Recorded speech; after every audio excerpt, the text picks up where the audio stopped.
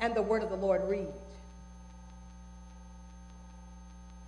"And I say unto thee, thou art Peter, and upon this rock I will build my church, and the gates of hell shall not prevail against it." I'm going to read that one more time. "And I say unto thee," talking to Peter, "thou art Peter, Petros, and upon this rock I will build my church, and the gates of hell shall not prevail against it." Those are the words of our Lord and Savior Jesus Christ. Let us pray. Father, we thank you for your church. Thank you, Lord. You saw one day we needed a place of worship. We needed that place that was consecrated and set aside that we might come in, worship, and honor you. So, Master, we thank you. Thank you for your words are powerful and your words are strong in this area of text that you've given to us to keep going back over and reading it and getting everything out of it that we can because of your goodness. Thank you, Master, for the church. Thank you for the institution and the organism of the church and the organization of the church. Thank you, Master. So use us for your glory. It's not I, it's the Christ. It's the anointing that breaks yokes. I can't do anything without you. In Jesus' name we pray. Amen. I was going to talk about a purpose-driven church, but I want to really kind of stay right there with the gates of hell trying to prevail against the church. So I want to talk today about the church and how the church really is Christ's church. Maybe not so much a topic as to putting emphasis on understanding what the church is and who we are in terms of the church. In this area of text, the Bible says that Jesus was in the vicinity of Caesarea Philippi. The Bible says that he decided that he needed to take his disciples and get them alone and actually question the disciples and determine where they were in terms of understanding who he was. And so when you read this area of text, actually his conversation with the disciples go along with the statement that he made concerning his church. So he brings those disciples all alone by themselves to talk with them. Often he did that because he needed to kind of get a feel of just where those disciples were in terms of his teaching them and their fellowship with him and their walk with him. Can I preach just for a few minutes? So the Bible says that it was necessary. Here he's coming down to the end of his earthly journey, but he needed to really know exactly where his disciples were positioned. Because, you know, the Bible kind of lets us know about the disciples. The disciples weren't always obedient. They weren't always understanding. They weren't always where they should be in terms of understanding Christ's mission. And so there were times when Jesus himself had to rebuke his disciples, had to literally let them know. Remember Peter? You know, there are things you can't move too fast because time has to fulfill itself and my purpose has to fulfill itself. So what I must do is speak to you, rebuke you, and let you know that you have to hold your peace until the right time. So the Bible says he calls those disciples disciples and he began to question them to determine what their thought process was and how they were thinking in terms of who he was. So he asked those disciples, first notice, whom do men say that I am? Because you're in the community, you're spread abroad, you're doing the outreach, so who do men say that I am? I need to hear what you're saying about the thoughts of men and what they're saying. Well, the Bible says that, Peter said, the disciples said that some say that you're John the Baptist. Some say that you're Elias or Elijah. And some say that you are Jeremiah. Some say that you are just one of the other prophets. So why do men have all of these different thoughts about who the Christ is? We're living in a world where we have all types of theological persuasions as to who the Christ is or who this man called the Christ is. When you look at this area of text, you will see that Jesus himself lifts up the church and makes it very clear of who the church was and who we are in terms of the church. So he says, well, they say you're John the Baptist. Why? Because John the Baptist was a forerunner. John the Baptist was a forerunner, and they thought that the spirit of John the Baptist had come up in Christ. So he was coming with the spirit of John the Baptist. They thought that he was Elijah because they always taught that Elijah was going to come back right before Christ. They thought he was Jeremiah because they thought he was going to come back with the Ark of the Covenant and come back with the tabernacle before Christ returned. And then they thought it was another prophet, and the spirit of those prophets had come up in Christ, if you will. Just a little bit of the history. And so they said that's what they're noising abroad in the community as to who you are. And so as they began to respond, Peter quietly, was thinking. Then all of a sudden, Peter responds and he says to him, listen very carefully. He says, thou art the Christ. One particular point of Christ's life. And then two, the Son of the living God. Notice his statement very clearly. I don't understand why the other disciples didn't get it, but the Bible says that Peter really got it. Even though he was, kind of quick to respond when he shouldn't, the Bible says that Peter answered in a way that Christ needed him to answer. Peter answered in the way that Christ knew he understood the time that he was walking with him. He really began to get the revelation as to who Christ really was. It didn't say that the other disciples didn't have maybe a portion, but he was the one that said that he was the Christ, the Christo, the anointed one, the Messiah that the prophets had already talked about. So Peter understood that all that he understood about the Old Testament and about what the prophets said had come to pass through the very Christ that he walked with. Isn't it amazing that disciples walk with you and don't even know who you are? They sup with you, they eat with you, they praise God with you and don't even know who you really are. They don't understand how you matriculate. Who do men say? And then as a matter of fact, disciples, who do you say I am? Who am I in your life?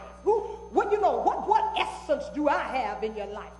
What influence this time that we've shared together? Who am I? Who am I? Who do you understand that I am? Do you think I'm just a miracle worker? Do you think that I'm just one that, works these powerful moves? Who do you say? Peter said, thou art the Christ, the Son of the living God, the God that's in you, the God that created you. The both of you are the same. You are son of the living God. And the Bible says that Jesus responded back to Peter and said to him, Simon, notice how he puts emphasis on that first name. Simon Peter, Simon Bar-Jonah, for flesh and blood hath not revealed this thing to you. See, Peter still didn't fully understand, but he understood this much, that flesh and blood just can't reveal it. It has to be a connection. There has to be a connection to the Spirit of the Lord for you to get some things. Amen? You can't just come to church and not be connected to the Christ. You just can't come and get in the whole fellowship of Christ and not be connected with the Christ. You can't just come to church and look cute and act ugly. You've got to come to church and get connected to who do men, and then who do you say that I am? Simon Bar-Jonah, flesh and blood didn't reveal this thing to you. It had to be the God, my Father, the God of all heaven and earth, to reveal this thing to you. It had to be the Spirit of the Lord that revealed this thing to you, that thou art the Christ, that I was the Christ, the Son of the living God. And the Bible says, he says unto him, thou art Peter. Now listen, after Peter had made that declaration, listen, if you want blessing from the Lord, you have to get connected to the Lord. Yes, he blesses. He reigns on the just as well as the unjust. But if you want blessing from the Lord, you've got to get connected to him. You must know that he is the Christ, that he is the Son of the living God. And so he told Peter, because you made such a powerful statement. He had 12 disciples, but Peter was the one that the Lord bestowed additional blessings. It wasn't that the other disciples weren't blessed, but additional blessings because he was connected to the Christ, the church, the mission, and the purpose. So he was connected in the sense that he understood that his life could not remain the same. His life could not stay like it was. His life had to totally change because of this revelation. You've got to get a revelation about Christ. You've got to understand who he is in these last and evil days. And so the Bible says that he told Peter, thou art Peter, thou art Petros, and I'm going to build my church, Petra, on the rock, on this rock. Now, I don't want to differ with people. Now, there are a lot of persuasions that Peter was the one that the Lord built the church on. No, that is not true. Let me just say that. I know we have different theological teachings. No, Peter wasn't the individual, but Peter was the first one to herald the message after Pentecost of the church. And see, the reason why I said it's so important for us to be connected to the church and be connected to the Christ, Christ understood that Peter had the right message. If we're going to be a church, you've got to have the right message. And guess what? You really have to have the same message. You can't say one thing out of one corner of your mouth and then say something else out of the other corner of your mouth. You've got to have the same message that Christ himself preached. You can't have a double tongue. You can't have a glib tongue. But your tongue has to be that type of tongue that blesses, that tongue that preaches and understands what it means to preach Christ and him dead, buried, and him crucified and arisen from the dead. And he said, so Peter, what I'm going to do, I'm going to bless you. I'm going to bless you, Peter. I know you're quick. I know you can do it, because some of us have bad tempers, don't we? We're quick about everything. See, God can take that and turn that around and use that for his glory. If you let it. If you let it. If you let it. And so, he says, I'm going to build my church, and the gates of hell shall not prevail against it. I come to tell you today that the gates of hell won't prosper.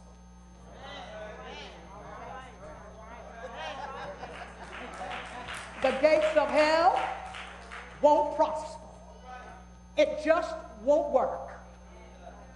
Jesus says to those disciples, I am the Christ, and I'm going to build my church on the message of my disciples.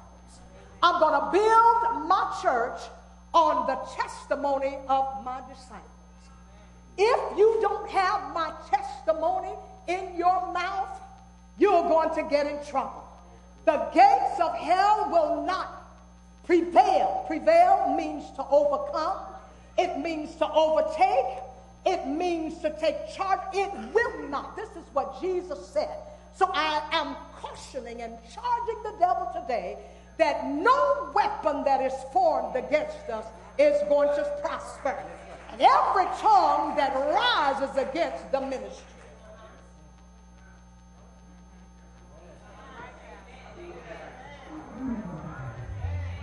God's going to deal with it. If you don't know what to say, don't say nothing at all.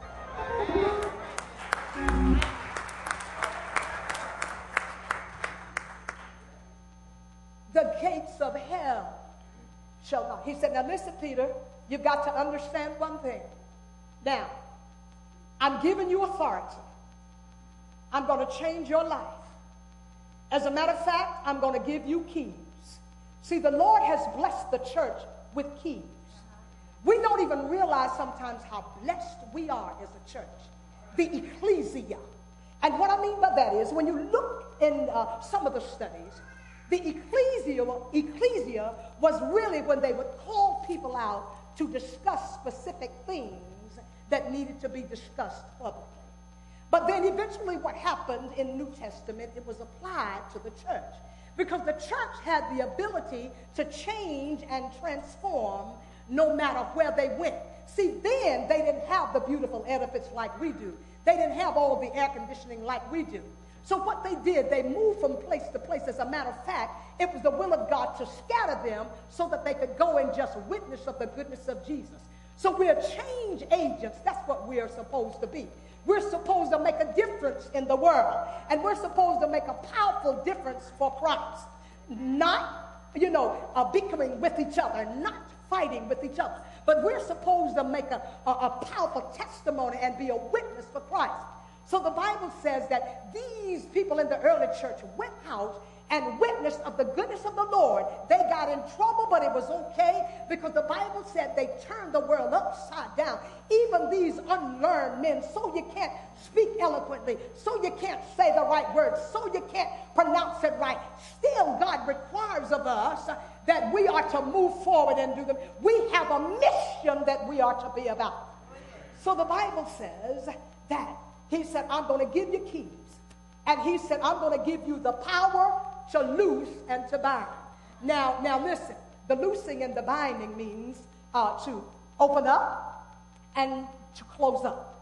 Also, it means to tear down and then build up. So every one of us, the Bible says in the book of Ephesians, are living stones, because the apostle made sure that we understood one thing. If you profess to be a believer, that if you're supposed to be a believer in the body of Christ, we are lively stones, and we are building, we are continuing to build the church. But it is Christ that establishes the church. It is Christ that brings form to the church. It is Christ that brings the power into the church. It is Christ that makes sure that his church operates the way that he wants his church to operate. Come on,